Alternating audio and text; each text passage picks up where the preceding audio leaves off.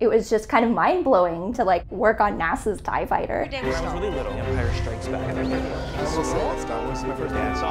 Everyone has a Star Wars story. I'm Jordan Hembrow, and I'm meeting Star Wars fans virtually who have been inspired and changed by the galaxy far, far away. Today I'm chatting with Keri of Pasadena, California. Science and Star Wars have inspired Keri from her early days to an amazing career with NASA's Jet Propulsion Laboratory. This is Keri's Star Wars story. Hey Keri, how are you? Hey, how are you? Thanks for doing this. Yeah, no problem. Okay, so here we go. Tell me about your first encounter with Star Wars. What was that like? My family was doing a cross-country road trip, and so they had this tiny little TV. It was just wide enough that the VHS tape could fit in the slot, and it was a TV-recorded version, so all the lovely 80s commercials in the middle of it. And I remember always really being in love with the droids of Star Wars. R2-D2, C-3PO, just all the different droids. What was it about the droids that you felt the connection about them? You know, everyone's so abusive to the droids. They're getting blown up. They're getting shot at. I just felt sorry for them. I have a lot of empathy for the droids. With all we've been through, sometimes I'm amazed we're in as good condition as we are.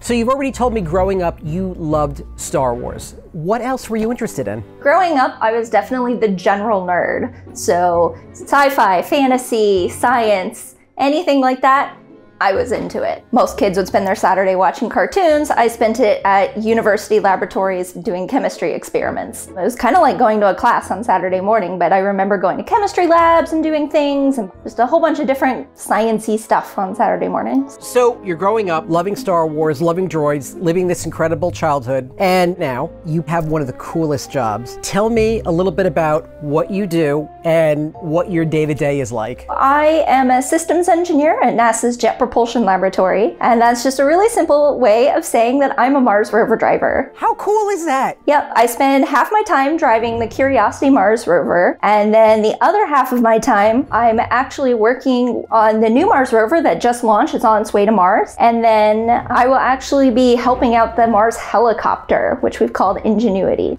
Okay, so this is what's really cool to me. I heard you updated the progress of the rover on Twitter. Yeah, there was a couple of us who got together and we would update what the rover was doing. We decided to take pictures of this rock, and we had to live on Mars time. So you're getting off at 5 a.m., having a barbecue with all your friends while everyone else is going to work and they're really confused about it. It's really interesting living on like this whole different time zone from everyone else on the planet. I'm sitting around talking about Star Wars. You're living Star Wars. I mean, this technology is pretty far advanced, isn't it? Yeah, and it's really fun to see a lot of the things that are in Star Wars end up in science as well. One of the missions I used to work on was called Dawn, and it had ion engines. Well, TIE Fighter stands for Twin Ion Engine. We didn't have a laser, we weren't trying to conquer planets or anything like that, but it was still really fun to like work on NASA's TIE Fighter.